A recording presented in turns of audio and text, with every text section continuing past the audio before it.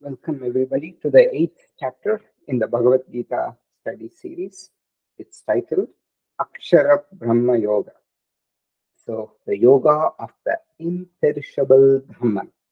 Sharam means decay, destruction. Akshara means that which is indestructible there. Yoga of the indestructible Brahman. As usual, we'd like to acknowledge Swami Paramarthananda Saraswati for the traditional rendering of Vedanta as it was done for over 1,000 years, starting with Adi Shankaracharya. And we are following his discourse. We'll say a small prayer. Om Shri Guru Pyo Namaha Sada Shiva Samarambam Shankaracharya Madhyamam Asmadacharya Partyantam Vande Guru Paramparam. Salutations to the lineage, starting with Lord Sadashiva, with Adi Shankaracharya in the middle, and continuing up to our immediate teacher, Swami Paramarthananda Saraswati. So, we've seen how the Bhagavad Gita is organized.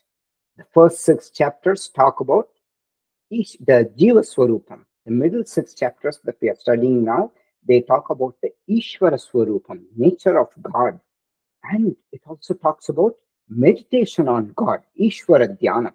So this chapter is all about meditation on God. So the 7th chapter, the Ishvara Swarupam is introduced, and also Bhakti was introduced, devotion. Here it talks about Ishvara Dhyanam and the type of Dhyanam. So we saw how there can be 3 types of Ishvara Dhyanam. Number 1, as Saguna Ishvara Dhyanam, like a Krishna, a form, Ishvara with a form. It's very easy to visualize. You have Krishna, a form, Ishvara. That's one type. So this chapter focuses on Saguna, Nishkama, Ishvara Dhyanam. Saguna means with form. Nishkama means without asking for desires. It's not like you're worshipping so that you can get money or something like that. There's no desires. So Saguna, Nishkama, Ishvara Dhyanam. And then there's another type of Dhyanam on the universe. Oh, God as the universe. So that is as Vishwarupa Darshana Dhyana. And then there's a final stage, Nirguna Ishvara Dhyana. That is the Nirguna means without any gunas, without attributes. That's a Brahman. How do you visualize the Brahman? By tuning into yourself. It is the same Brahman that is inside you also. So that is how you visualize the Brahman. That is, these are the 3 types of Dhyanam. And here, the Ishvara Dhyanam that's talked about is Saguna Ishvara Dhyanam. So, the Bija Shloka, so we talked about the concept of a Bija Shloka. Bija means seed. The seed Shloka of the 8th chapter lies in the last 2 verses of the 7th chapter. So, Krishna introduced 6 technical terms in the 7th chapter. Krishna also introduced, in addition to these 6 terms, he introduced the concept of remembering God at the time of death. So the chapter starts off by Arjuna asking what those 6 terms plus that one concept of remembering God at the time of death mean.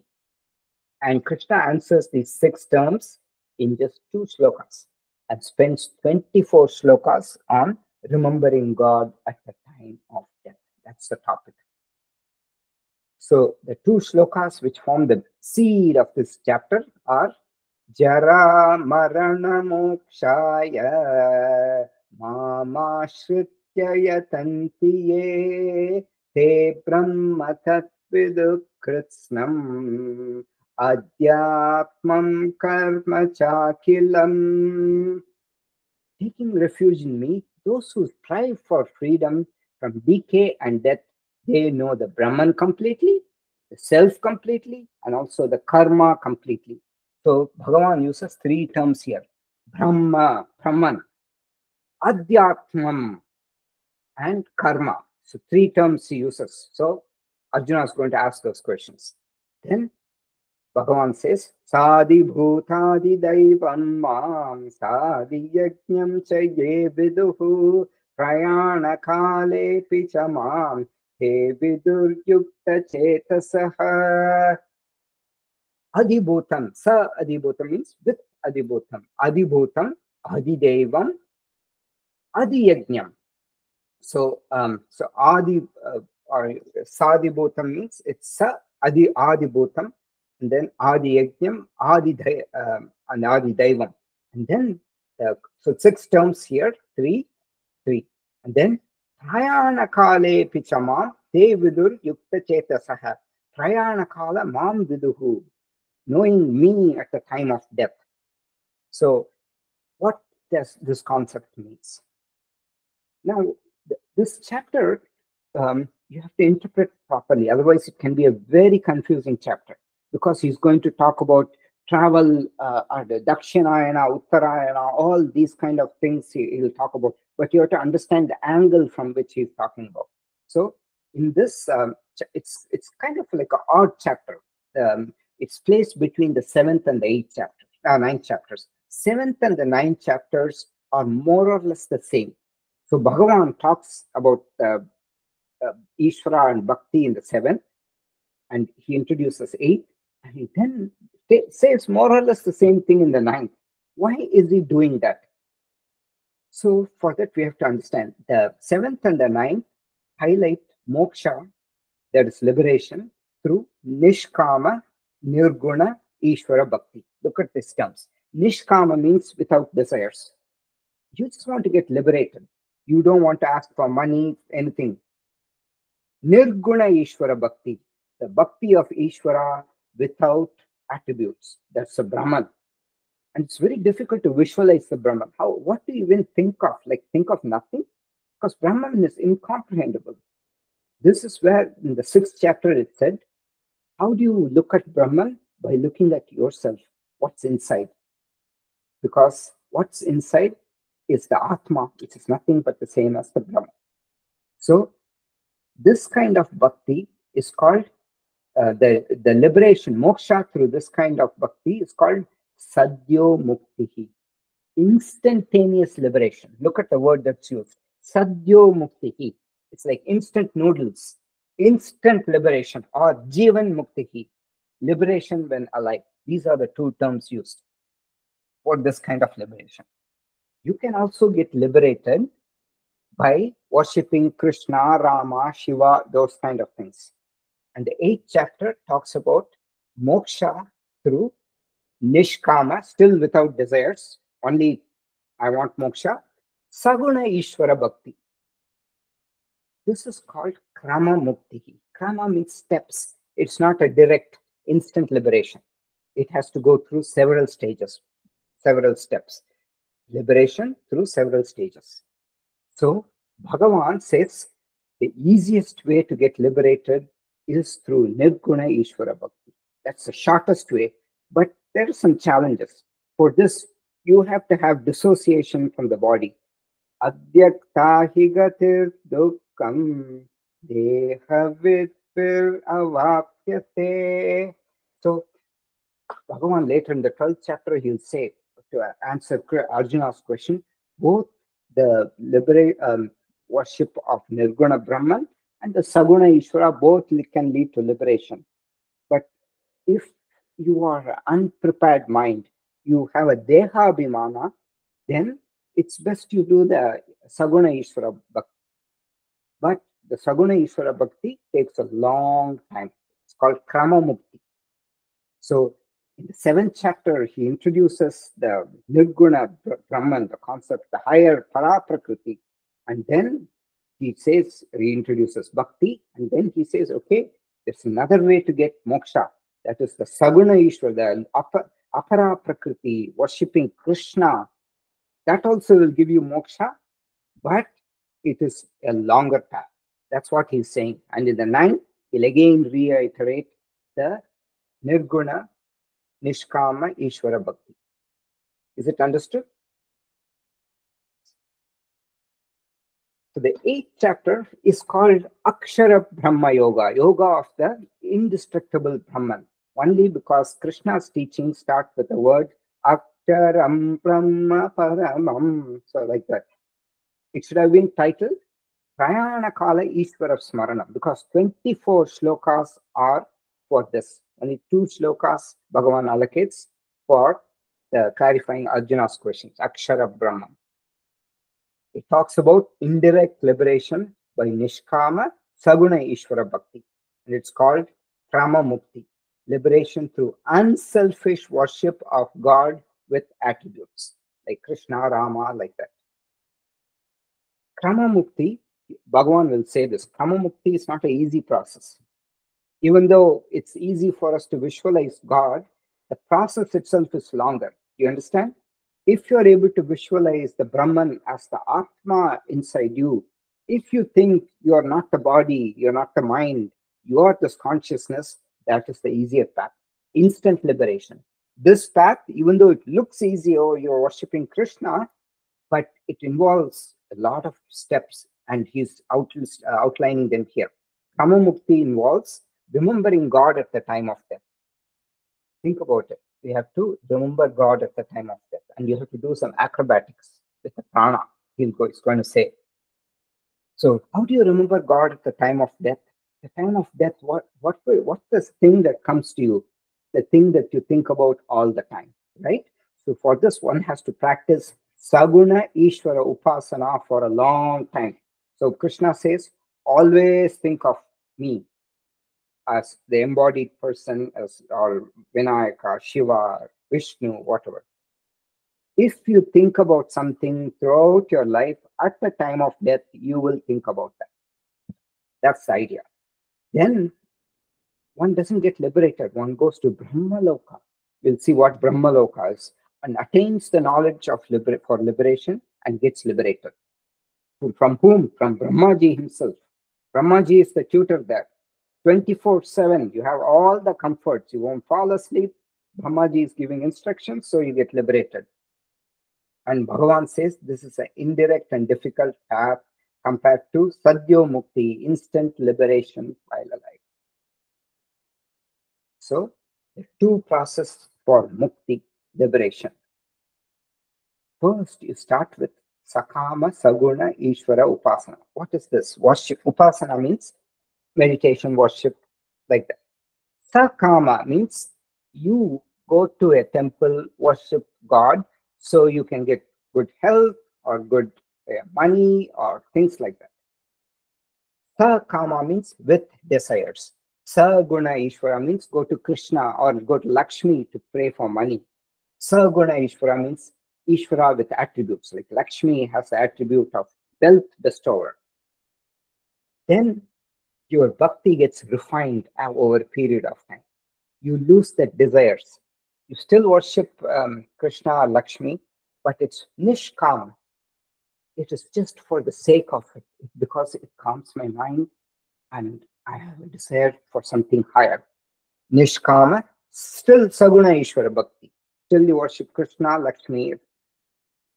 Then there are 2 paths to Mukti, liberation. One is called Krama Mukti, which we're going to see in this chapter. There you have to remember God at the time of death. Prayana Kala Ishvara Smaranam. Then you go to Brahmaloka, gain the knowledge, and you attain liberation. Whereas then from Nishkama Saguna Ishvara, you go to Nishkama Nirguna Ishvara Jnana. What is, instead of going to the temple to worship Krishna, you start meditating on the nature of the consciousness. That is you. This consciousness is the same as the Brahman. This is called Nirguna Ishvara Jnana, the Brahman, through your consciousness. So, and it's done through Shravana, Manana, Nidhyasana, listening to scriptures, understanding, and internalizing through meditation. And then you get liberated. So, this will seem like an easy path, but it's a long path, not that easy. And Bhagavan will say, if you know this trick, the Shravana, Manana, Nidhyasana, that this is throughout the Upanishads, it says, you are the consciousness, the same as the Brahman. You are not the mind, you are not the body. Once you know that trick, instant liberation. Okay, that's what Bhagavan says. So is it understood? Yes, everybody? Are there any questions here? This is so it's an odd chapter. Bhagavan is for the sake of completion. So you would expect Krishna giving lecture to say, hey, come worship me. No, when he says me, he's referring to the Paraha Prakriti without form. He said that I have a superior form. That is without any attributes. In the 7th chapter we saw. Anybody has any questions here? Everybody is quiet?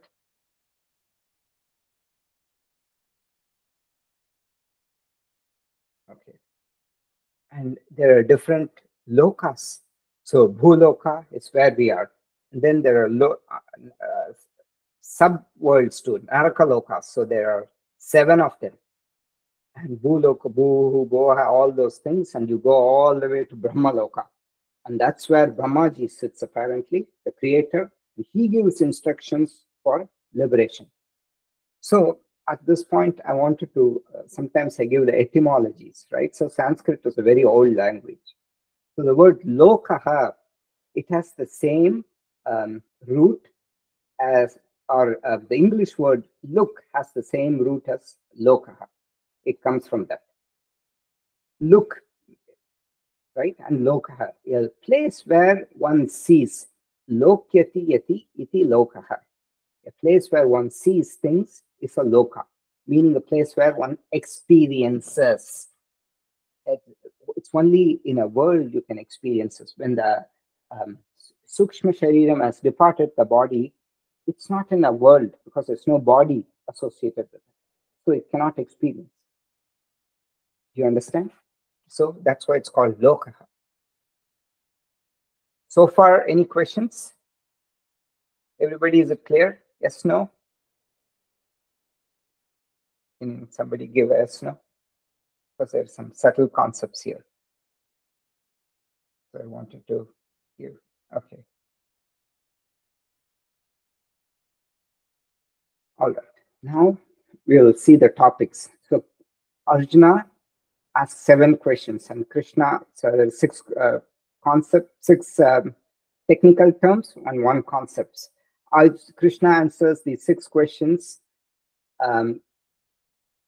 in all these happen in shlokas 1 through 4. So Arjuna 2 shlokas, Krishna 2 shlokas. And then the rest 24, Krishna talks about remembering God at the time of death. Prayana kala Ishvara smarana. Prayana means travel. Prayana kala means at the time of travel. Travel means what? Sukshma Shariram leaves the body. Ishvara smaranam, remembering God. In significance and method of remembering God at the time of death. Prayana kala Ishvara smaranam. That's 5 through 14. And 2 goals for people in life. God, everything other than God. 15 to 22, the 2 destinations, Krishna Gati, all destinations below the Brahma Loka, and Shukla Gati, the Brahma Loka. So these things, unless you interpret it from a great Acharya like Shankaracharya, you can misinterpret. You'll say during winter go there, during summer go there, so it may look confusing. And then the glory of Nishkama Upasaka, who attains Krama Mukti in the last sloka. So first, Arjuna's 7 questions and Krishna's answer to the 6 questions in shlokas 1 through 4.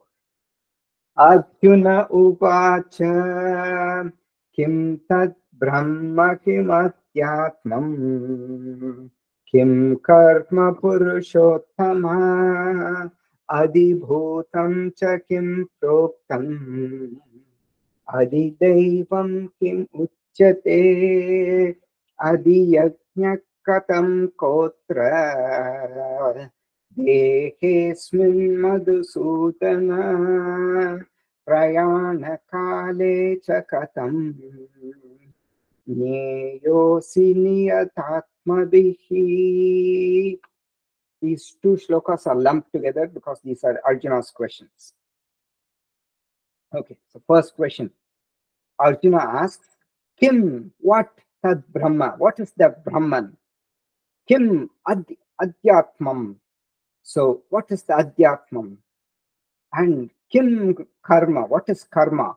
So here he is asking, and Kim Karma, O Purushottama, and then Adibhutam, what is Adibhutam?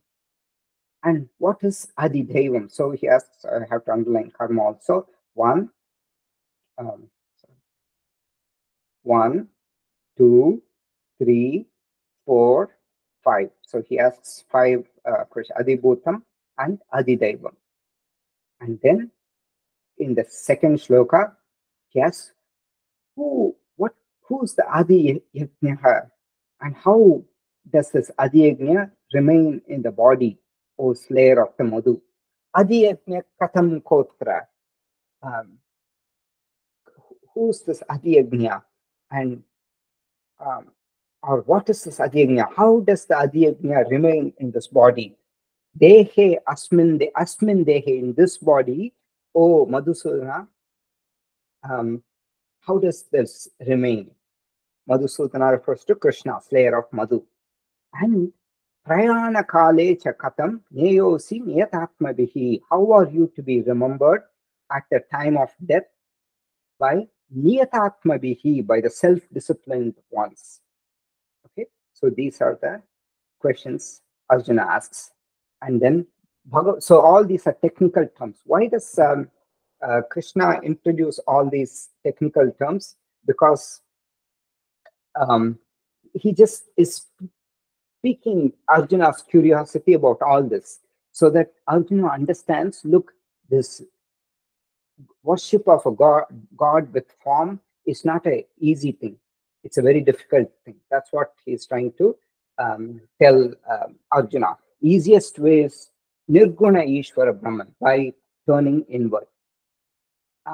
Now, so one of the sources of confusion is Arjuna asked this question: how does the Adi Yajna remain in the body? So Bhagavan has just used the term Adi Yajna.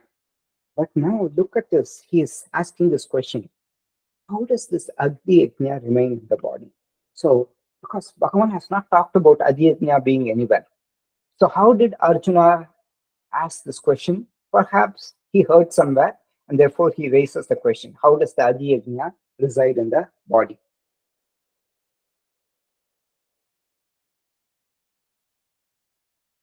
Okay, so now with the third shloka, we start with the Bhagavan's teaching proper. Shri Bhagavan Aksharam Brahma Paramam Swabhavotyatma Muchyate Bhuta Bhavotbhavakaraha Visarga Karma Sannitaha. Bhagavan said, Aksharam Brahma Paramam, this imperishable, and Paramam means supreme, Aksharam means imperishable. Aksharam Brahma Paramam, this imperishable and supreme entity is called Brahman. He defines Brahman. Swabhavaha Adhyatmam Uchyate. Its manifestation in the body is called Adhyatma. What we call the Atma, it's calling it Adhyatma. In Adi Atma means in the own self. So he's defined that both Brahman and Atma are the same. So Bhagavan has very clearly said, just Brahman's manifestation in the body is called Atma. In the context of, like we saw, space is one everywhere, right? In the context of within the home, it's called inner space. Outside the home, it's outer space. It's not air. Space is space. That deliberate action which causes the production of bodies for beings is called karma. Look how he defines karma. The deliberate action, not the accidental action, not mistakes. Deliberate action. Bhuta bhavot udbhavakaraha. Bhuta bhavaha udbhavakaraha means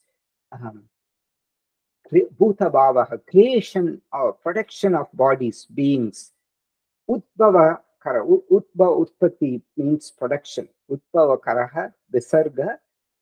Visarga literally means sending forth, spreading out, giving. Here simply means deliberate activity.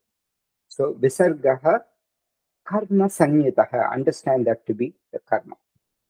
Okay? So since Bhagavan's teaching starts with Akshara Brahma, it's called Akshara Brahma Yoga. That's all.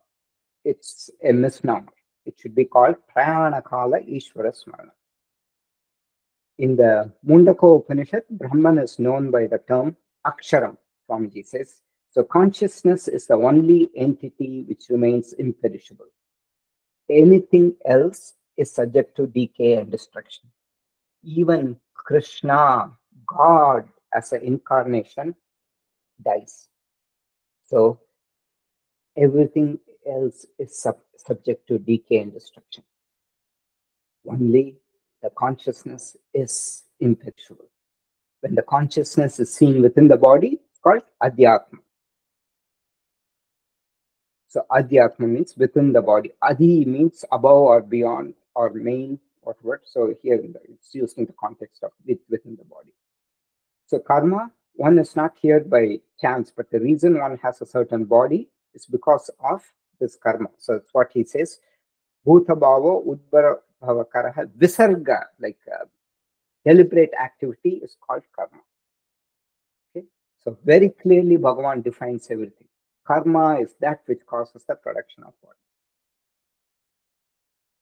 So as I said, consciousness looking from the angle of samashti, totality is the Brahman. The very same consciousness from the point of the individual body is called Adhyatma, macro, micro points of view.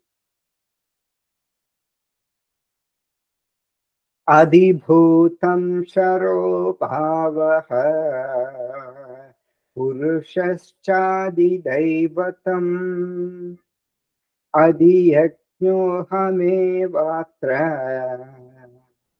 dehe dehabhritam para. Oh, the most exalted of the embodied beings, he says, dehe dehabhritam para. Bhagavan uses the term for Arjuna. Oh, most exalted of the embodied ones, those beings with a body, right? So he says, you are the most exalted. He's telling that to Arjuna. That which has a perishable nature, as opposed to Brahman and Adhyatma, is called Adibhutam. Okay? Then he uses a very a term called Adiyajnaha. And Adidaivam. So Adidaivam means the total consciousness is called Adidaivam. So what is the total consciousness? So we saw Brahmana. That Brahman is just consciousness. Before creation, after creation, it's just consciousness. Okay? Same Brahman remained before creation. Then after creation, the bodies are produced. The consciousness in the context of the body, whether human body, lion body, insect body, plant body, it is called Atma, Adhyatma. And then uses a term Adidhaivam, the consciousness in the context of the entire creation, the universe, is called Adidhaivam. Okay, it's defining that consciousness is Adidhaivam, associated with the Daivam is called Adidaivam, is this consciousness. And Adiyajna is none other than Ishvara. Adiyajno ahamevatra, I myself am the Adiyajna. Dehe deha bhritambara. So it is none other than Ishvara. So Ishvara is defined as matter in the potential form, that is the matter plus the consciousness. Okay. So, and why is Ishvara called Adi Yajna? Because Yajna means worship, right? Or offering into all these fire sacrifice what people do. Why is God called Adi Yajna? Because God is a receiver of all pujas. In the 7th chapter, yo yam tanum bhaktaha shraddhaya chitumichyasi tatsya tasya chalam shraddham tameva vidadamyaham. So Adi Yajna refers to Ishvara. All the oblations eventually go to Ishvara, whichever form they worship. So summary, Bhagavan defines the different terms here. Brahman and Adhyatman. So 6 terms. Brahman and Adhyatman, primary thing in this body, macro and micro viewpoints for consciousness. It defines karma as previous activity that results in our current body and mind. And Adhibhutam, any object you experience that is perishable is called Adhibhutam, Prakriti essentially. Our bodies are perishable, so it's called Adhibhutam. Adhidhaivam refers to the total consciousness associated with the universe. Adi Yajna is Ishvara. So he's defined everything. So with that, all that's over. Now it's totally about remembering God at the time of death. Significance and method of remembering God at the time of death. Prayana Kala Ishvara Smarana. 5 through 14. 10 shlokas. You will see that. Any questions so far? This is a little tricky chapter, so just wanted to make sure everybody understands. Any questions from anybody? Yes, no? Understood? Any reason for going to Adhibhutam from the whole, he's talking about the Brahman, and suddenly he goes to the perishable nature of that, Yeah, right? so he's telling everything. Adhibhutam refers to the perishable nature. Adhibhutam. So, Sharo Bhavaha Adhibhutam. That which has a perishable nature is called Adhibhutam. From his, because he defined all these terms. Yeah. And now answering them. So why is he doing this? So Swamiji here says he's just getting Arjuna's curiosity about, so this is consciousness. Don't forget the consciousness.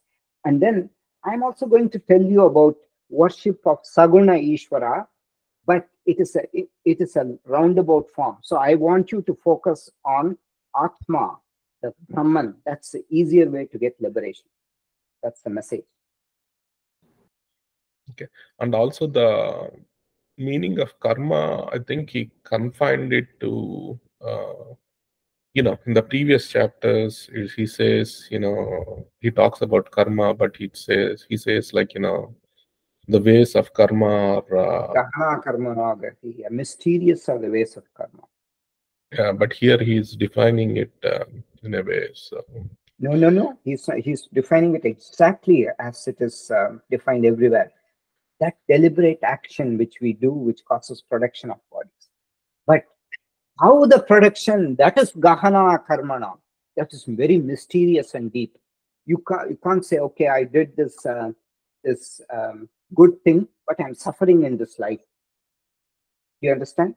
So yeah. that I did all in this lifetime, I've done nothing but good, but I'm suffering. But it's because of your previous lifetime. So when it will manifest, you never know. That's mysterious, the ways of working. But in the overall, so many lifetimes, it will even out.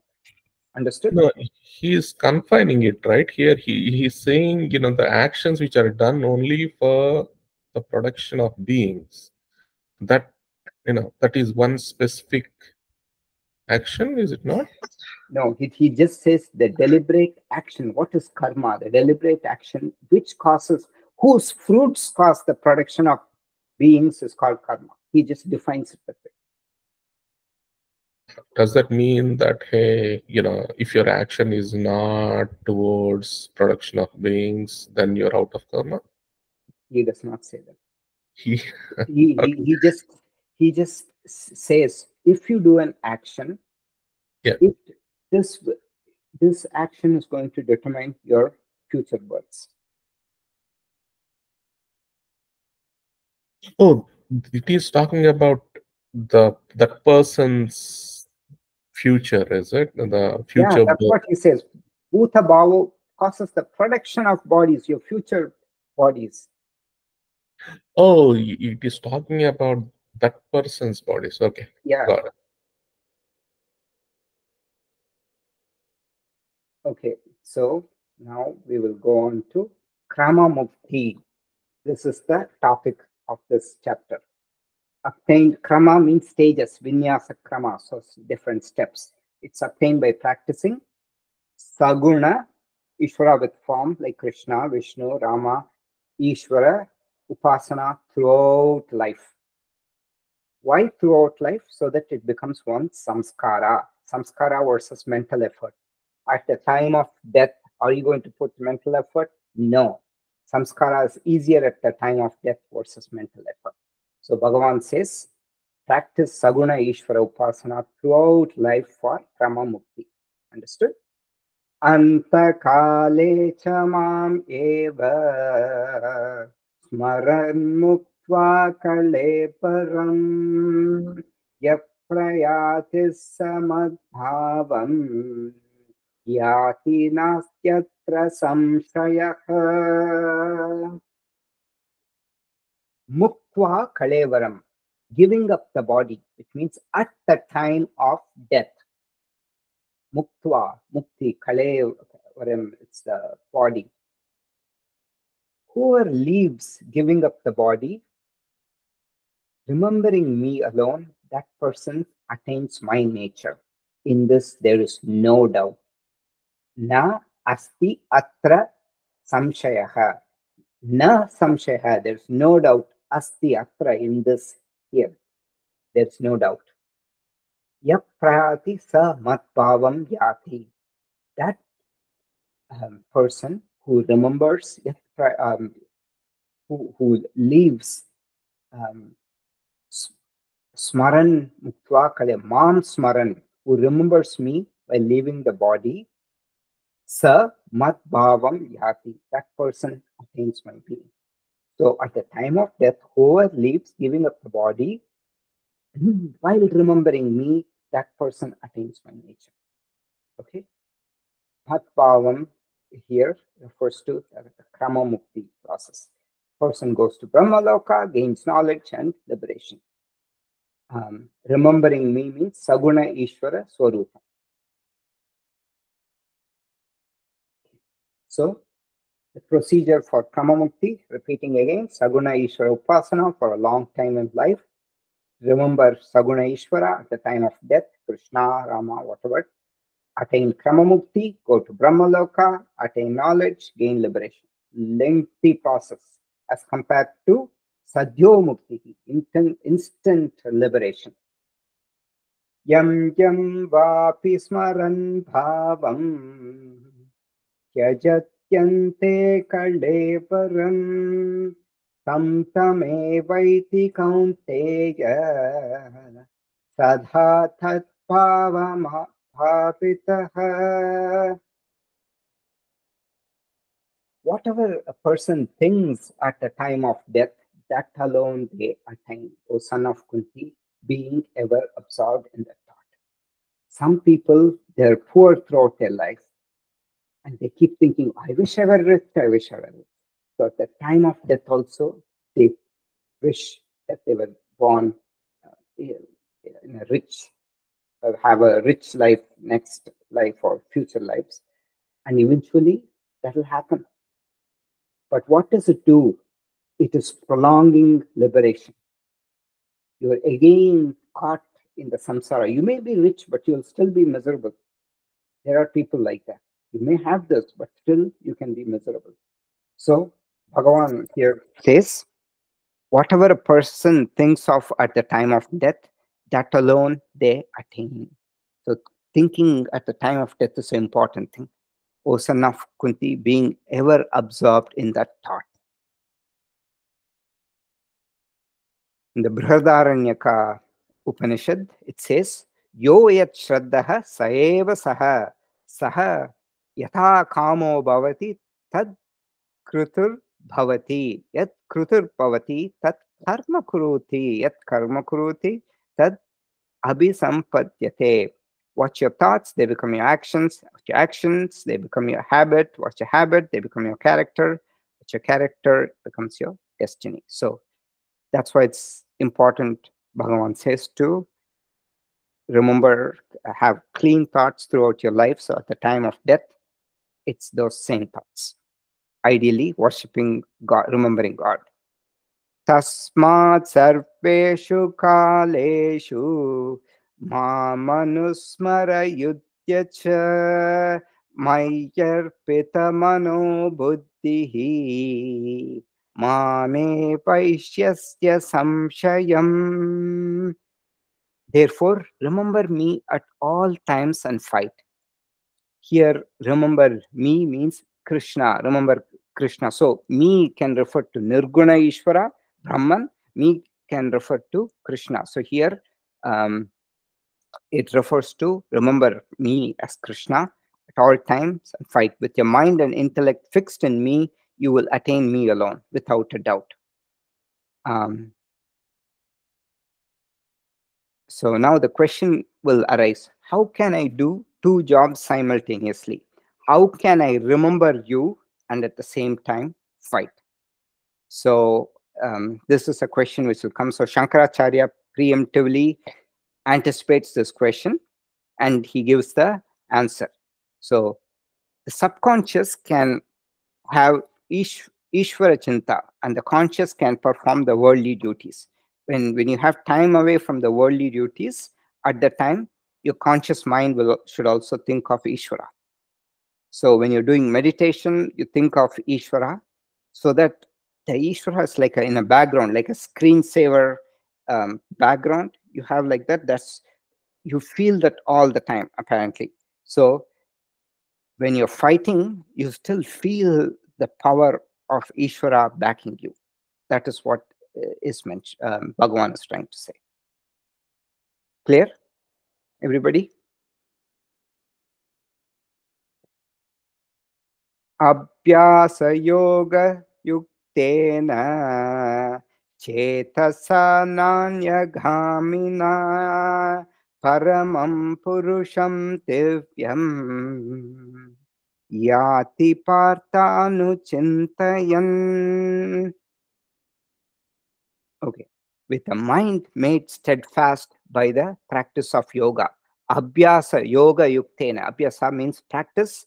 Yoga yuktena. Yukta means yoked. The word yoke comes from that. Yukta, yoga, all this same root. Abhyasa yoga yuktena. With a mind made steadfast by the practice of yoga. Chetasa, mind. Na anyaghamina. Not, it's made steadfast. Yoga here means meditation.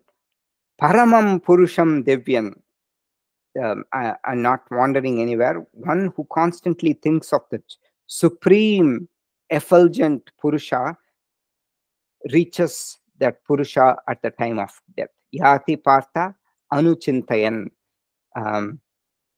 When the mind just follows this Ishvara, then at the time of death, this person reaches the supreme effulgent Purusha.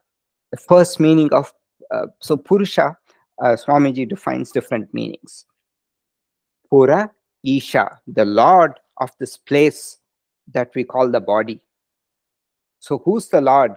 The chariot example we saw in the Kathopanishad, the Lord of the chariot is the consciousness, the Purusha or the Atma. So Purusha is Pure Shyati iti Purusha, or Pure Vasati, Purushasya Isha, Purusha. Then Purushesyati iti Purusha, one who resides in the heart of everybody. Pura here refers to the body. Syeti means dwells, resides. That the indweller is called the Purusha. And Purayati Sarvam iti Purushaha. Purayati means one who spreads, one who fills up this entire body is called the Purusha. So there are three definitions Swamiji gives. And actually, he gives more definitions, but Shankaracharya gives even more. So far, any questions? Everybody? Yes, no? Understood? So he's building up this idea of remembering God at the time of death. He's talking about the Sadhyo Mukti, not, he's talking about the Krama Mukti, not Sadhyo Mukti. Sadhyo Mukti is instantaneous liberation through remembering God as the Nirguna Brahman.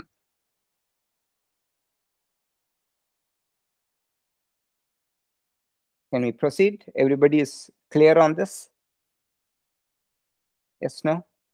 Lataji? Ravi, Tatiana? Any questions? Hello? Yeah. No. You're No, you good? followed it. No questions. Okay, good. So I told you, right? So far in the third, fourth, fifth, and sixth and seventh chapters, there were no Trishtup meters. So we have 2 meters, Anushtup, which has 44 syllables. 32 syllables, 8888, right? Now we are having in the 8th chapter, we have a lot of Trishtup meters. Trishtup meters tells about some kind of sensationalism. So Bhagavan here is going to give sensational description of that supreme being, the nature of God. He's going to Ishvara Guna. Each word is an attribute of the Lord, Saguna Ishvara. So one of the, let's look at the first of the Trishtup meter shlokas. Trishtup has 44, 11, 11, 11, 11. So for example, in the previous shloka, Ab, Ya, Sa, Yo, Ge, Na, Ab, Ya, Sa, Yo, Ga, Yuk, Te, Na, 8. Ke, Ta, Sa, Na, Ya, Ga, Mi, Na, 8. So each is 8, 8, 8, 8. So it becomes 32 syllables. Syllable is ya, sa, yo, ga, all those. So each is a syllable. Okay. Now we are going into Kavyam Puranam Anushasitaram Anoraniyam Sam Anusmaredyah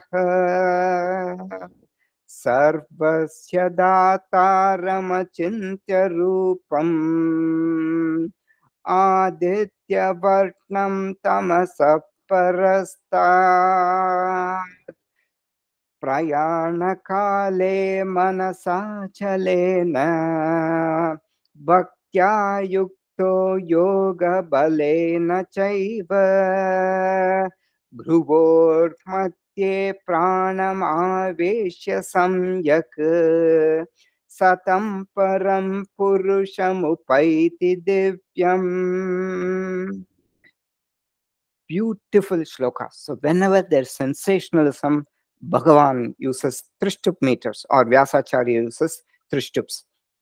These talk about the attributes of the Lord who should be remembered by the Nishkama Bhakta at the time of death. Each is an attribute of the Saguna Ishvara. Okay. So Saguna means with attributes. So what are the attributes? Okay. Now let's look at it. One who thinks of the Lord at the time of death, that Lord who is omniscient, ancient, the ruler of all, one who is subtler than the atom, sustainer of all, of an inconceivable form, effulgent like the sun and beyond ignorance. So look at, we look at every word. Kavihi. So in some languages, especially in Tamil, the word kavi, they interpret it as poet, but the word kavihi means omniscient. In the 10th chapter, he Kavinam Ushana Kavihi, Shukracharya, the one who is the preceptor of the demons, he could know the past and the future. Omniscient, he could know everything. When I've told the story, when Vishnu Bali performs a great yajna and he gives donations after the yajna, and Bali is what he's done is because of his ego, he thinks he captures Indraloka and he thinks he owns everything. So Bhagavan wants to teach him a lesson. So he comes as this little child, Vamana, and the child asks for 3 steps of land. And Bali laughs and says, I'll give you more. I'll give you wealth. No, no, no. I want only 3 steps of land. At the time, Shukracharya, he wants Bali. Shukracharya is omniscient. Kavihi. He's Kavinam Ushana Kavihi. He's the most omniscient of all the omniscient people. And Shukracharya wants him. This is Bhagavan Vishnu in the guise of a child. Be careful about what you promise. But Bali doesn't listen. He says, I'll give you 3 steps. Ask. Then Vamana expands, right? One step, he covers the entire earth. Second step, he covers the heavens. And where can I place the 3rd step? Yes. Then Bali says, place it on my head. So Bhagavan places it on his head, pushes him into the Patala Loka, going into the netherworlds. So Kavihi, omniscient, Puranaha, ancient, Puranam, ancient, Anushasitaraha. Anushasitara means ruler. It's Atha Yoga Anushasanam. Anushasana means rule. Anushasitara means the ruler of all. Anoraniyamsam. Anoraniyamsam means minuter than the anu. Anu is atom. Minuter than the minutest. Atom, the word atom comes from Atma, that which cannot be divided further. In those days, they thought atom is something that you cannot divide further. So Atma, that which cannot be divided further. Also, same English roots, a lot of them, they have the Sanskrit, same thing in Russian.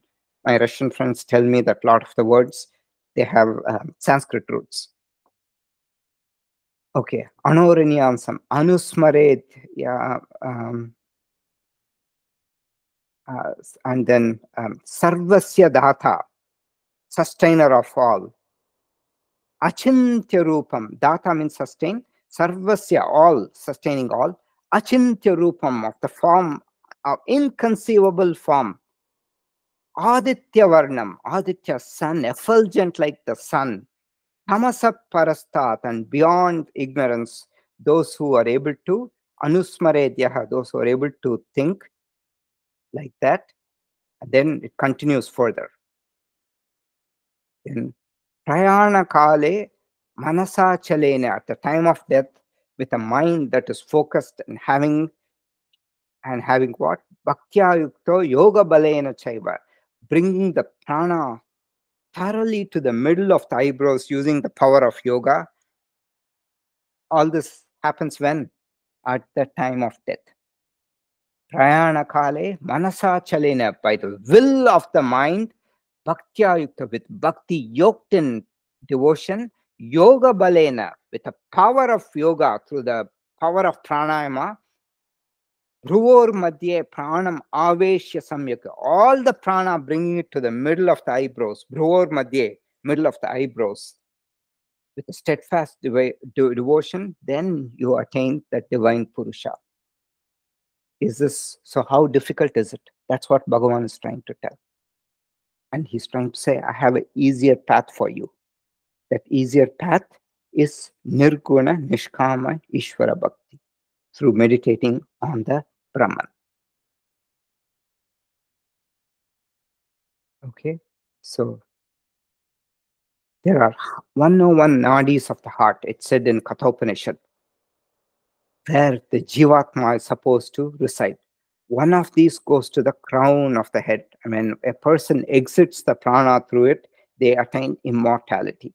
When the prana exits through the other nadis, one is reborn. So all these require gymnastics at the time of death. Krishna's message, one needs to be a great yogi with an excellent pranayama practice to be able to attain krama mukti using this procedure. Corollary, therefore, opt the path of Nirguna Ishvara Jnanam. It is easier. Even though it looks difficult, Nirguna, without attributes, what can I think? No, it is you, the Atma, who's Nirguna. So go inside. That's how you attain mukti. Okay, with that, we will stop the recording.